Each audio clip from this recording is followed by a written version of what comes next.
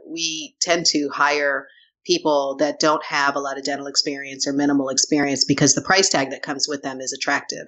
And I'm not saying that that's the wrong thought process. That's a young business owner's process. So I can't fault you for that.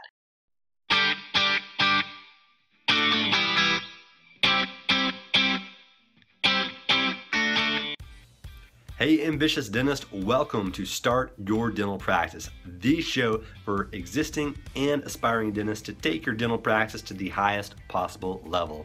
I'm your host, Jonathan Van Horn, CPA and ABV, founder of dentistmetrics.com.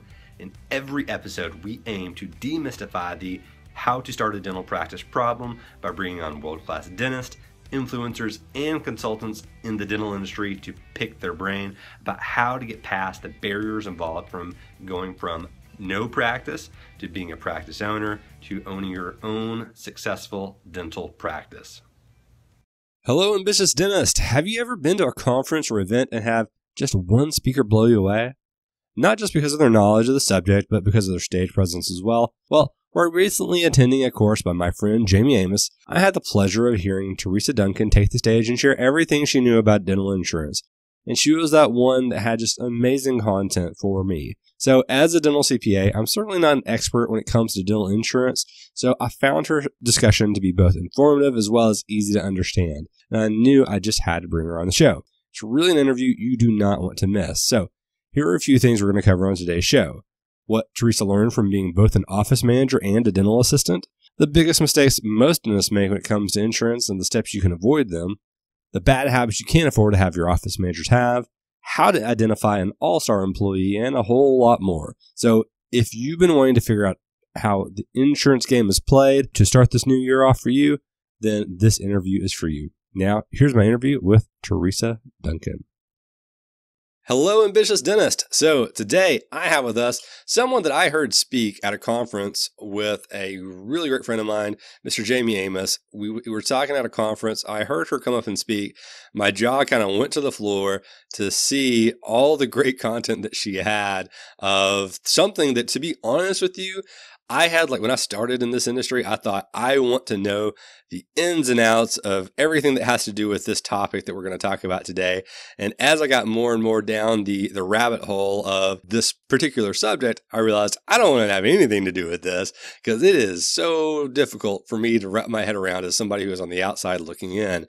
And so today's topic and what we're going to be talking to our guest about is insurance and dental practices and just the way that it works inside of y'all's practices. One of the biggest questions I get from new practice owners is, how's all this insurance stuff work? I'm afraid because I'm going to a practice and I'm going to own it, and 90% of my revenue comes from an insurance company and I don't have any clue what's going on with it. So I heard today's speaker and I said, she gets it. She understands it. I got to get her on the podcast to talk to you guys. And so our guest today is Teresa Duncan with Odyssey Management.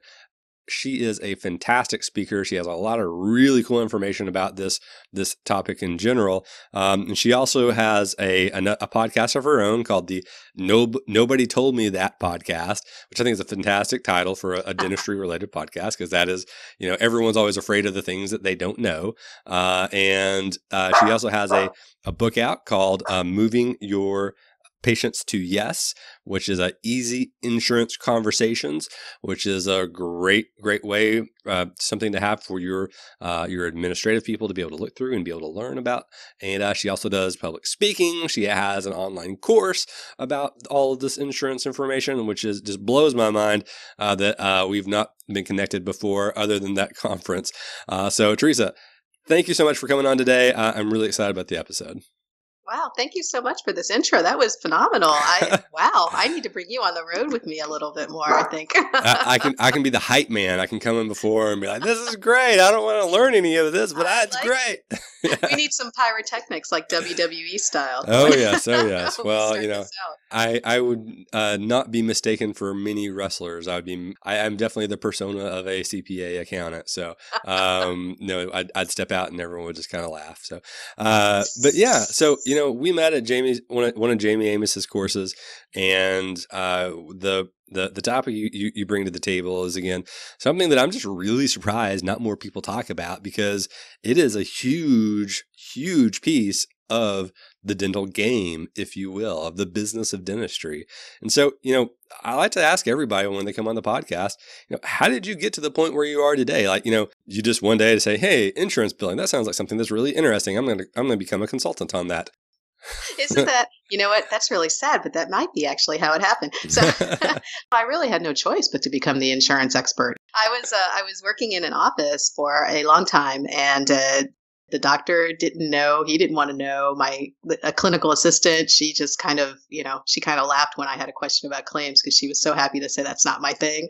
Mm-hmm. And so I pretty much had to learn it myself. And I started out in dentistry as an assistant, never had to deal with admin stuff, then found out I liked admin stuff. So went through the whole receptionist thing, went through the whole being the office manager. Now insurance ended up being a bigger part of my role towards the later years of being a manager. So I kind of became a go-to for other offices in the area, meeting with other office managers. I was always the one that they would call for advice, and I was happy to get it, and I was happy to give it to other people. So that kind of turned into its own thing locally, and I started speaking for study clubs and doing more speaking, and I quit. Let me see, I quit about 10 years ago full time, and then just started Odyssey Management, and it's been a roller coaster ever since. A good roller coaster. It's always like that when you have a new chapter in your professional career, isn't it? So tell me, so to the people that are listening today, they're people that are either going to be soon to be practice owners, they're new practice owners, or they're just trying to learn more about the business of dentistry in general. What are some of the biggest mistakes you see, especially new practice owners making when it comes to this whole insurance game? That is, that's a loaded question. Oh, yeah. I love it, but it's got a lot of layers to it. So, first thing that comes to mind is that we tend to hire people that don't have a lot of dental experience or minimal experience because the price tag that comes with them is attractive. And I'm not saying that that's the wrong thought process. That's a young business owner's process. So I can't fault you for that. What you have to understand, though, is that when you're dealing with contracts and your license on the line and that sort of thing, you don't want someone that is completely fresh off the street unless you commit to getting them the correct training, to making sure they take classes, to making sure they have an accurate code book. I'm talking to one doctor right now. One office manager right now, and the doctor won't even buy them a code book because she says the codes are in the computer and that's all she needs. And that is not at all how it is. Yeah. So, I understand that the costs are big. The student loans are big. The build out costs are big. You see all those numbers, but one place I wouldn't scrimp is just making sure they have the resources and then get a little patience for this. So not patience that we see, but have a little patience when they're learning this. This insurance stuff is not easy. It's a struggle to stay on top of it for me. So imagine somebody who's, busy all day and having to catch all of these errors. It's just not easy. So I think going in with expectations that somebody can go in, learn it and get it done I think that's the first fallacy that I run into. And we see that a lot. One of the first things that we looked at whenever we started our company, because I've talked about it on the podcast, we used to be an outsourced CFO company for dental practices. So that was kind of the reason I thought, hey, I want to learn a lot about insurance stuff because there's a lot of opportunity to help out a lot of practices. Because I know that there's got to be a lot of errors that are occurring inside of this ecosystem. And, one of the things we also looked at was staffing costs. And we try to get these certain percentages correct as far as how much of our revenue should be going to our staff and things like that. And initially, we had the incorrect assumption that the way to do that is to, make sure you're not overpaying people. And then as we grew and as I learned more about the industry, I realized it's not about overpaying the wrong people. It's about paying the right people the right amount. Absolutely. Honestly, when you start out, doctors didn't open up a dental practice and just were familiar with what scalars are or what drills were. They had to take a lot of classes, and it's not really dissimilar. You do need to understand what the codes are, why the contracts matter, how to talk to patients. That's probably the number 2 thing that we can talk about, how to talk to patients about insurance. You can't just throw somebody into this job and assume that they're going to learn, because every mistake that they make is a patient being dissatisfied or a write-off that's huge. It all adds up. It really does. It really does.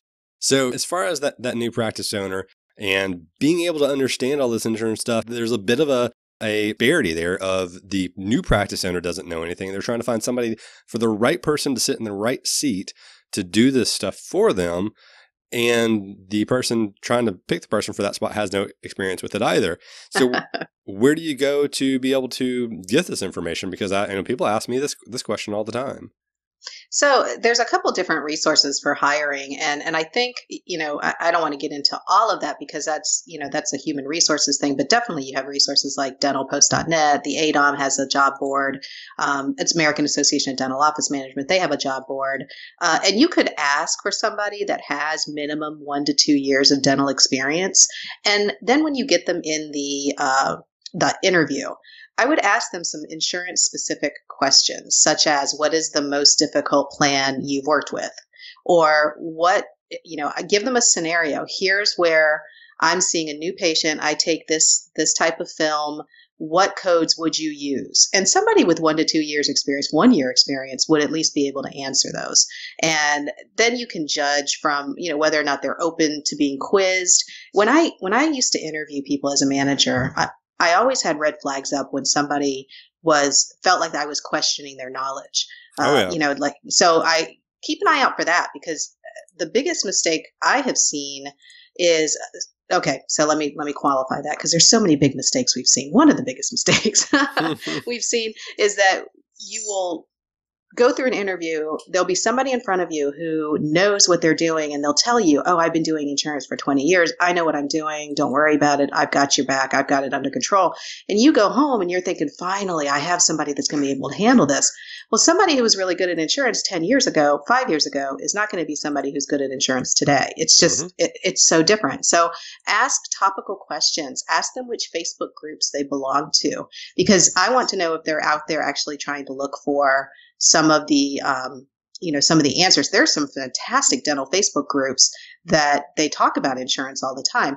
Ask them what their go-to coding guide is. And if they say, well, I don't really have one, then that's a problem right there. Because somebody who wants to be good at insurance and is going to be good at insurance has found Dr. Blair's books, has found my webinars. They found a resource because they've gone out and done it on their own. So I would ask those types of questions rather than just waiting for somebody to say, oh, yeah, I know insurance. I mean, that's not enough nowadays. It really isn't. It's just not enough of a knowledge base for a lot of people to be able to make those informed decisions. So whenever you're trying to get those pieces in front of people, how do you get, like you said, you have to, it's a fine line of, hey, I'm doing something to help train you and I want you to do better. And another line of, I want you to take this seriously. Like, like you said, with the consulting, I have clients that all the time talk about how the consultant came in and the staff was offended, or they felt like something was, they were trying to tell them to do something wrong. I mean, what's a way for people to be able to get past that? What's a way for people to be able to, take that as a training opportunity and as an opportunity to do your job better especially whenever a practice is acquired, this happens, the office manager, if you will, has been there for 25 years. They're the one who's always done insurance and they've always done it the same way, or they've done it one way or the other. And, you and I were talking before the call that, anytime you do something the same way for a long period of time, that allows you to pick up a bad habit and let that habit continue forever if you don't look at it and get a refresher on it. Absolutely. So how do you really, prepare people for a change like that? How do you prepare people to be an employee to have some type of constructive training, even if they, think that they know everything about everything? Well, so it really boils down to how much of a leader you're willing to be in order to get that result. So as a manager, when I am going to assign a task to an employee, I'm going to also, in my mind, or even to them, but in my mind, I'm going to have a deadline for this. I'm going to have a goal by which they should have achieved, the end result. And as a manager, as a practice owner, if you want the new people that come with a practice, or old people that come with a practice to learn something, you let them know, I expect you to understand and have taken this course. I expect you to have a mastery of the topic by, and then give them a reasonable date. But it's up to you as the leader to check back with them and to assess that that's been done. So it's real easy and I used to do this all the time as a manager before I realized I was running in circles. I would just kind of bark out an order and expect people to do it.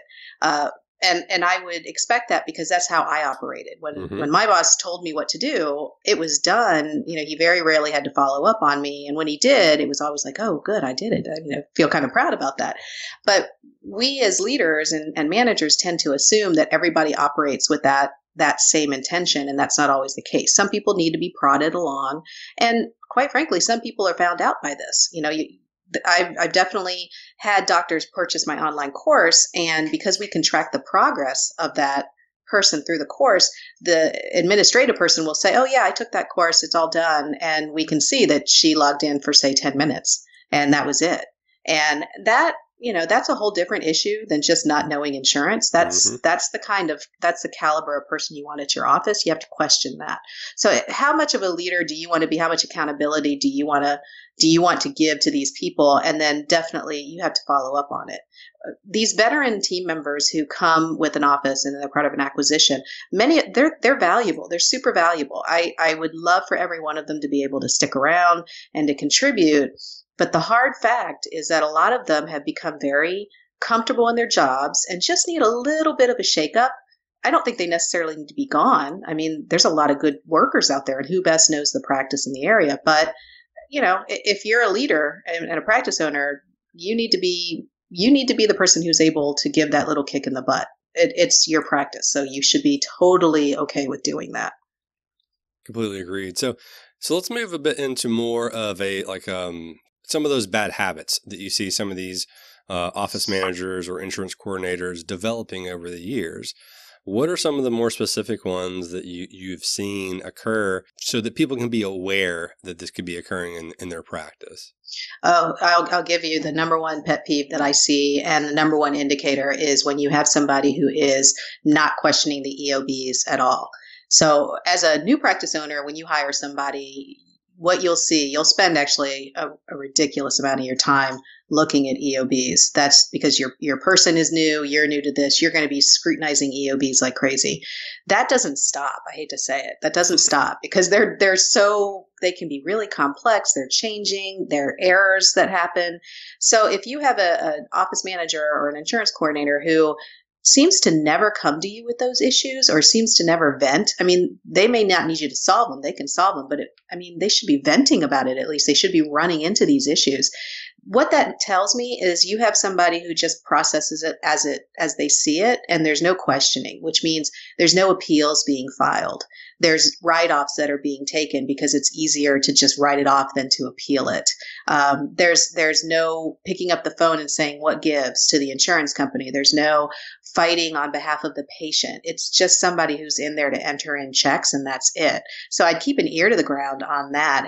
And I will tell you, when I was doing lots of consulting, the number one reason that we would get a call is a doctor would realize that they were writing off way more than they needed to, and they were actually having to cut an awful lot of refund checks to patients. Now, that probably triggers you because you're probably familiar with that.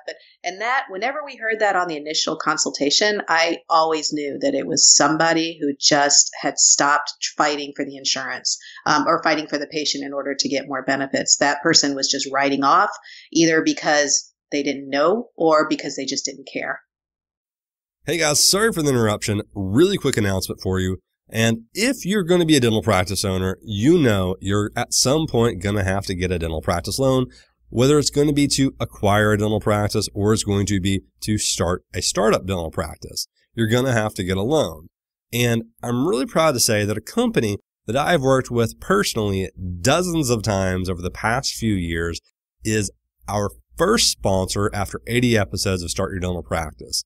And our first sponsor is Bank of America Practice Solutions. So whenever you're going to be getting a new loan, whenever you're going to get a loan for starting your dental practice or acquiring a dental practice, you really want to make sure that you have three things when it comes to that loan. Number one, you want a really great interest rate. Number two, you want to make sure that the company that you're speaking with has a lot of experience and can guide you through the best path to be able to become a practice owner through the loan process. And number three, you want to make sure that the terms associated with that loan are the most advantageous for you. And I'm really happy to say that all three of these things, Bank of America just knocks it out of the park for you. It's really no brainer. If you're going to have to get a loan, which you are going to have to do 100%, you may as well go with a company that has great interest rates, has great experience with the industry, and has the best terms out there in the market today. So if you're currently in the process of shopping loans, 100% give Bank of America Practice Solutions a try. And if you would mention that you came through the SYDP community, it would help out the podcast a lot and also allow us to give back to our very gracious sponsors. Again, this is an advertisement, a paid advertisement. If you go to them, I will, have more advertising revenue come to me. So if you enjoy the podcast, I would appreciate you helping out our sponsors. And if you are interested in that loan process, just text the word bank loan, one word, BANKLOAN, to 33444. Again, that's bank loan to 33444, and we will reach out to you. Thanks, guys. And so, if something like that is occurring, how much money is being lost in a situation like that? Thousands. I bet. I mean, thousands even per day, if you really want to think about it, depending on how high volume you are. When you have write-offs and especially if you have two insurance companies, you've got team members. I see this all the time. They will write off after the first one comes in, then they'll write off after the second one comes in. And sometimes those write-offs are even more than the total that we billed.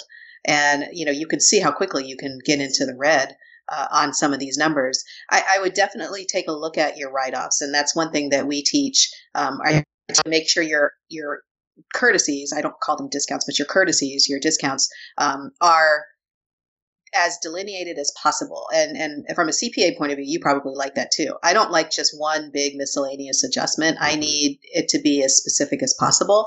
And as a practice owner, I need you to take a look at that on a regular basis, whether it be weekly, monthly, have the CPA look at it. Do you see that a lot where it's just one big adjustment and you really can't tell what the heck that is? Oh, yeah, absolutely. So we'll have at times whenever, and I don't see a lot of the practice management reports, but on occasion I'll ask, what is the adjusted production for some clients if they're engaged with us in a manner that makes that logical to do so. And then I'll look at it and it'll say, okay, here's $1 million in production and there's $100,000 in adjustments, and then there's $80,000 in deletions, and then there's $20,000 in miscellaneous, whatever it is. And then you start at some point being like, why is there deleted items that are on here? Yeah. And, maybe, for the example I'm giving, the one was in EagleSoft that they were just, instead of adjusting anything that had already been entered, they were just overriding it. And EagleSoft was deleting the old entry and creating the new one. From an audit trail perspective, that is a deficiency from an internal control standard, I would assume. Sure. I'm not an auditor. But so we see that kind of stuff fairly often. And it's crazy. You'll see completely different numbers from in completely different ways to do the exact same thing, office to office. And I believe, and you can tell me better than this, I believe that's because of the fact that there are so many ways to get to the end result that are exactly the same, but because in the practice management systems, because they're all so different. But there's really only technically a couple of ways to do it correctly to where everything flows the right way. Well, correctly, and then also consistently. Mm-hmm. So what we see often is when there's turnover, we'll see that one person was taking the write-off in the beginning, one person was not taking the write-off at all. And so it gets really, really jumbled. So having not just one consistent system, but also one that's clear, that everybody understands. When I talk to team members and I say, well, why did you take this adjustment? A lot of times they'll say, well, that's just how I was taught. They're not really thinking through why they need to take that type of adjustment. And I'm a big fan of fee schedules. using the fee schedules in the computer. So yeah, you're going to bill your full fee to the insurance company, but I want you to use those fee schedules so that you're not taking the adjustment twice. If you use the fee schedules, then you really don't need to take the adjustments at the end when the EOBs come in. And that way you can see, is my number off? Do I need to write an appeal? Why did they deny this? You're not dealing with all the extra math of the difference between full fee and PPO fee. That was also that's a big red flag for me when an office is not using fee schedules. I can almost predict with 100% certainty that there's going to be issues with adjustments because they just, there's too many numbers going, because it's just easier for them to write that off and then you take the loss, and you're not going to catch that unless you have a good CPA who's able to catch that, or a consultant that's able to catch that. If you're not looking for it, you're not going to catch it. Oh yeah, absolutely. Basically, what you're saying is bad training, not understanding the software, and bad habits are one of the biggest mistakes that practice owners tend to find themselves in. And we combat that with training. And, give me some other examples, because you had some in your presentation that you gave that were, we see practices doing this, and really they should be doing it this way. Sure. So the using the fee schedules is the first one. That's almost like I honestly didn't even like to start consulting with an office unless they agree to do it this way, because things just get so convoluted. I see so many doctors that are just like, I just don't want to see the big write-off number at the end of the year. I just want to see what I made. I don't want to have to know I don't want to have to look at the adjusted production report. I just want to look at the production report. I know. Like they want to think that they're making, $1.5 million or, producing $1.5 million, but they're really not. That's, down to $1.2 million or $1 million or whatever. And I get that that's an ego hit. I mean, gosh, remember the first time we had a job, Jonathan, when we were like, we would see our gross paycheck, and then when the net came, we would like cry. Like, remember that way back when, so I understand why doctors are really not wanting to do it that way, but it's the honest way. It's the true way. As a consultant, I don't want to pump you up saying, hey, look at you're making $1.5 million when that's not what you're making. So I think a lot of dentists need to just be really true with themselves about that. I will say the majority of the industry, the ones that I talk to, are, when I speak across the country, most of them are using the fee schedules. I don't see it, maybe 5 years ago, you'd see a lot of, kind of lost looks in the audience, but most of them, because they're more PPO savvy than before, are using fee schedules. So I'm thankful about that. I would say that if you are not billing things because they're too hard to get paid, I think that's the other common mistake I see. I hear it being justified by saying, I'm not going to bill for the buildups because they never get paid, and it's just going to take my front office person longer to get everything covered. So I just don't bill for them. And every plan is different. Sure, you're going to have to fight harder on some plans for the buildup, but other plans are going to pay it with absolutely no problem.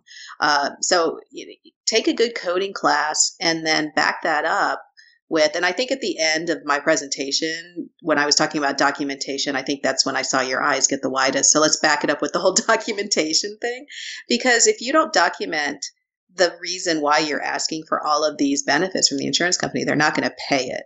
So I would say know your codes, be prepared to back it up with documentation, and make sure that you are looking at those EOBs and identifying, lost money that you're leaving on the table, really. So that I think was a lot of I was only speaking for an hour down at Jayme's group, but I think that was a lot of it. The other part of it, and this is where I think we had some real crowd interaction, and always some crowd interaction with this, is networks. So networks are really frustrating a lot of doctors, and I don't know what else to say as far as predicting what's going on with networks, other than it's not changing. It's getting, I think, more convoluted. I think it's harder for doctors nowadays to realize what network they're in. And hopefully we'll see some remedy, but I not in the near future, I don't think. So, extrapolate that on a bit more. When you say a network, sure, are you talking about like a specific insurance company, or are you talking about one of these networks that you join and then all of a sudden you're enrolled with all of these? Yeah. So those are the lease networks. And so, you definitely, I mean, I hear this all the time. I probably get an email a day about this. I found out I'm in this network. How did this happen? Uh, and so that's definitely a big issue. But also the networks that are converting a lot of their patients over to exclusive networks. That's another, I think 2018 is going to be the year where people realize, holy cow, what's this exclusive network thing? And those are EPOs, exclusive provider organizations. What EPO basically stands for is the patient has benefits, but only if they go to an EPO level dentist. And you may be just a preferred dentist, not an EPO dentist. And so, it looks on the surface like that patient is okay to come to us, but they got a new card, say January 1st, that now says EPO, and you were PPO, and now you're going to end up having a patient who's mad at you. So I'm getting the word out now that, January, you really do need to check these. That's when most of the plans turn over. We really need to check to make sure that a lot of the plans haven't switched to EPO versus PPO. I think that's going to be the next domino that's going to fall. That's going to really upset people. So will you have to upgrade or downgrade your fees in order to become a preferred person as a way to get first picking? Yeah, so order? You go down to exclusive. You'd go down to exclusive, and you would. So it's usually a lower fee schedule. And if the patient comes to you and you're not an EPO, then there are no benefits, period. And that's, when you sign up to be, say, an Acme provider, and you find out that, okay, you're an Acme provider, but you're still not getting paid because, hey, there's this new benefit level that, we just kind of rolled out. That's a lot of providers are not going to be happy about that. So I think that's why we need to check on the EPO status. And we have to be sure to have really good conversations with our patients about that if we do find out that, this plan is going to switch to an EPO plan. Because now we have to deal with, okay, yes, we are in network, but not for your employer. And we have to phrase that really well so that the patient feels comfortable, coming to you. But, now they're paying out of pocket. And that's going to be really tough because I think doctors are going to lose some patients, not because they're bad doctors, but because patients tend to take a look at, how much it's going to cost for them out of pocket. That's going to be tough.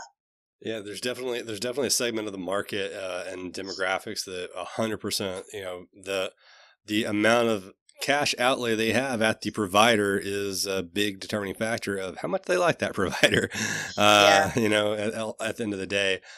So that's definitely a lot of risk for a lot of people. So as far as the big issues that you've outlined, I agree with everything you've said so far. And the things that I don't quite understand, I feel like you've given me a good explanation of them. So, one of the things that I do see, or I have heard is, and you can extrapolate on this as much as you can, but you mentioned an office not charging for buildups. I've seen that personally. Back in the day, we used to do a lot more analyzing of the fee structures, and you'll go through and you'll see 400 crowns and you'll see 0 buildups. Right. And I'll ask the office, why do I not see any buildups on here? And they say, well, nobody ever pays for it, so we just don't ever submit for it. Are there any other issues like that one? Because I know that there are some companies and some ways to get reimbursed for those for certain policies. Sure. Yeah. In the beginning of implant coverage, it was pretty common that insurance companies would pay for just the implant placement, but not the restoration. Or conversely, they would pay for just the restoration, but not the placement of the implant. Mm-hmm. We didn't run into a lot of plans where both would be covered. But I see that more and more nowadays. But because we are so used to that being, almost a standard, a lot of offices will say, oh, well, we didn't realize we could bill for both. They're billing for just one or the other. And what they do is do a lot of global fees. So they'll charge, say, $3,000 for a whole implant case, but only bill certain codes in order to get paid. And that's not the way to do it. I also see a lot of offices billing just so that they know they can get paid. For example, if the patient is a new patient and they've come in and they've switched insurance, they'll bill at FMX even though they take a bite wing set because the patient came in with their FMX from last year. But because the patient has new insurance, the team is the doctor is taking advantage of that. And what I hear a lot, let me just talk real quickly on billing that isn't quite kosher. Mm-hmm. And I think there's two types of offices that do this. So there's one where it's outward. I mean, they're just rotten. There's no two ways about it. They know what they're doing. I will get emails that say, "Hey, I've got this situation. You think I'm going to get caught if I bill this, and this?" I mean, those are actual emails I get. And I, yes, you're going to get caught. Because don't email me with that. But the other office type is one that just has not taken a formal course and they're kind of flying by the seat of their pants, or they get into these groups that, and take advice at face value. They're not really doing the research on their own. So it's important to take a class on coding so that you know what's proper and what's not. Now, one surface composites when ceilings weren't covered because they kind of justify that it's sort of the same thing. And when you have an office that is really crunched with a bad fee schedule, they're trying to get trying to get it off the ground, their loans are coming due, the rationalization is real. There's a lot of mental gymnastics that can happen there, and just resist that, because at some point it's going to come back to you.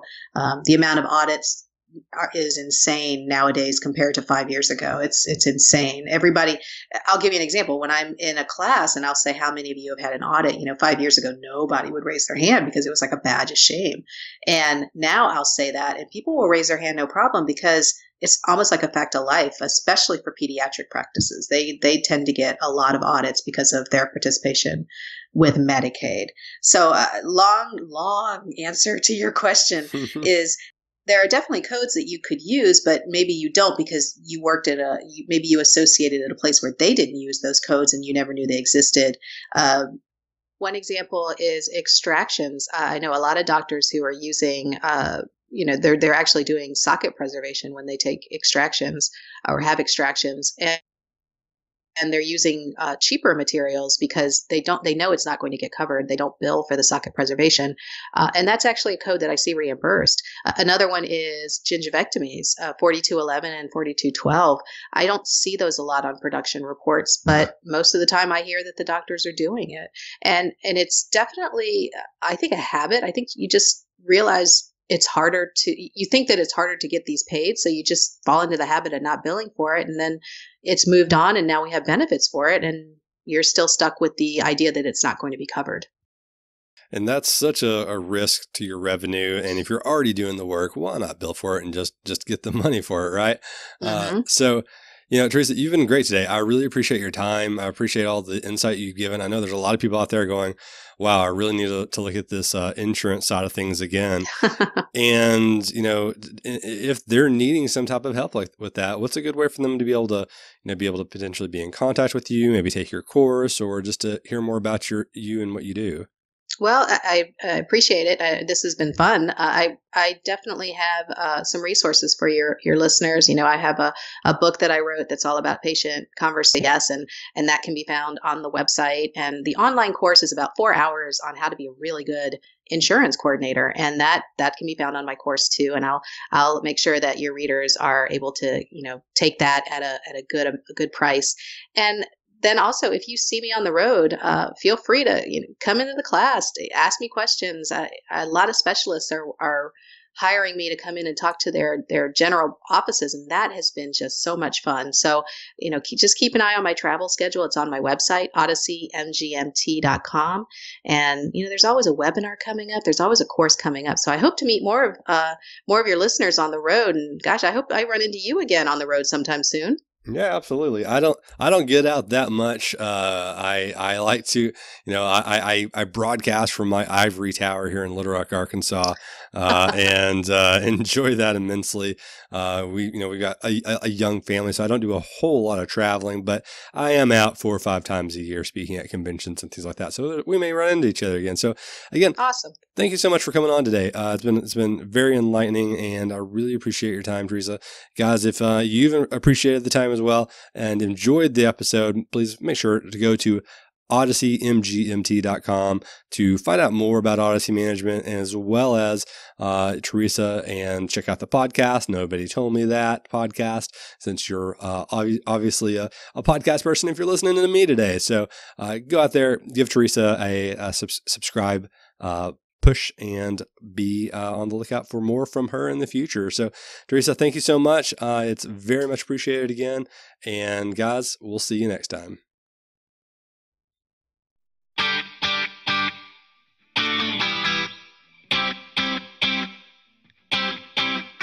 And so that's it for today, Ambitious Dentist. Again, I'm Jonathan Van Horn, CPA and ABV. I'll see you next week with another world-class practice owner or consultant that will help you start your very own dental practice.